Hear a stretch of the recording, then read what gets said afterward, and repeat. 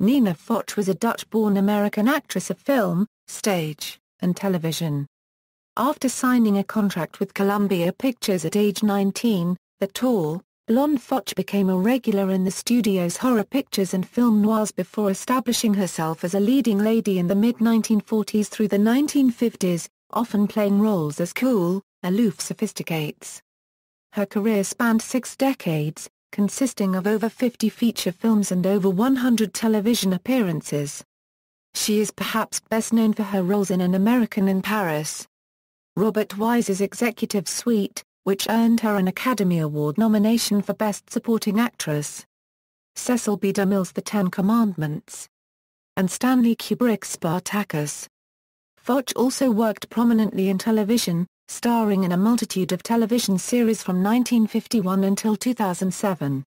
In addition to acting, Foch taught drama at the American Film Institute and at the University of Southern California's School of Cinematic Arts, where she was a faculty member for over 40 years until her death in 2008. Early life: Nina Foch was born Nina Consuelo Maud Foch in Leiden, Netherlands, to American actress and singer Consuelo Flaherty and Dutch classical music conductor Dirk Foch. After her mother and father divorced when Foch was a toddler, she went with her mother to the United States, settling in New York City. As Foch grew up in New York, her mother encouraged her artistic talents. Foch learned piano and enjoyed art but was more interested in acting. Foch attended the American Academy of Dramatic Arts, and also studied method acting under Lee Strasberg and Stella Adler. Career: after signing a contract with Columbia Pictures at age 19, Foch made her feature film debut in the studio's horror picture The Return of the Vampire with Bela Lugosi, subsequently appearing in Columbia's Cry of the Werewolf the next year. This was followed with a role in the biopic A Song to Remember, the drama I Love a Mystery, as well as a string of film noirs, including Escape in the Fog, My Name is Julia Ross, Johnny O'Clock, The Dark Past, The Undercover Man, and Johnny Allegro. During this time, she was also a regular in John Houseman's CBS Playhouse 90 television series. In 1951, Foch appeared with Gene Kelly in the musical An American in Paris, which was awarded the Best Picture Oscar that year. Foch appeared in Scaramouche as Marie Antoinette, and in Cecil B. DeMille's The Ten Commandments as Bithiah, the Pharaoh's daughter who finds the infant Moses in the bulrushes, adopts him as her son, and joins him and the Hebrews in their exodus from Egypt. In 1957, Foch was honored by the Maryland State Council of the American Jewish Congress with a special award for her performance in The Ten Commandments. Foch received a nomination for the Academy Award for Best Supporting Actress for her role in the boardroom drama Executive Suite, starring William Holden, Frederick March and Barbara Stanwyck. In Spartacus, starring Kirk Douglas and Laurence Olivier, she played a woman who chooses gladiators to fight to the death in the ring, simply for her entertainment. In 1961, she guest-starred in the NBC series about the family divisions from American Civil War entitled The Americans. In 1963, she appeared on the NBC game show Your First Impression. In 1964, she played the title role in the episode Maggie, Queen of the Jungle of Craig Stevens's short-lived CBS drama series, Mr. Broadway. She was cast as Eva Frazier in the Outer Limits episode The Borderland. She appeared in an episode of Gunsmoke as the widowed matriarch of a lawless town.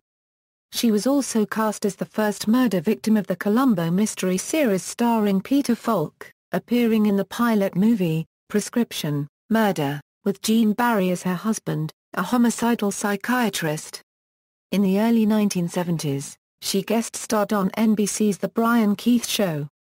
In 1975, she appeared in the film Mahogany, starring Diana Ross.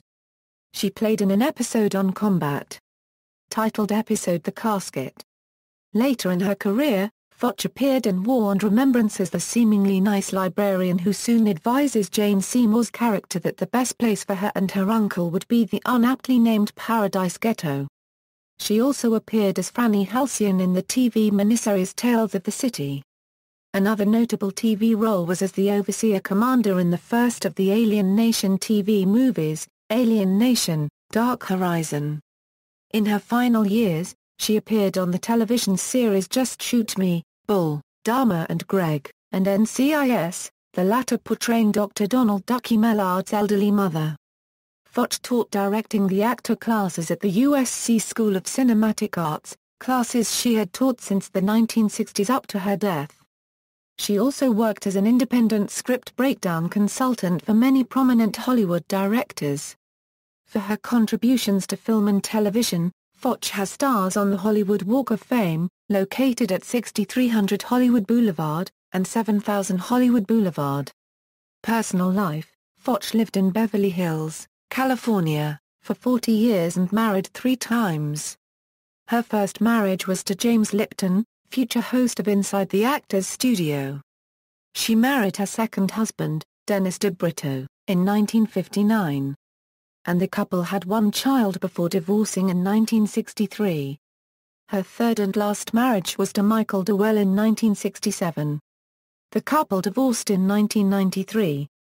Death: Foch died on December 5, 2008, at the Ronald Reagan UCLA Medical Center. Her only son, Dirk DeBrito, told the Los Angeles Times that she died of complications from the blood disorder myelodysplasia.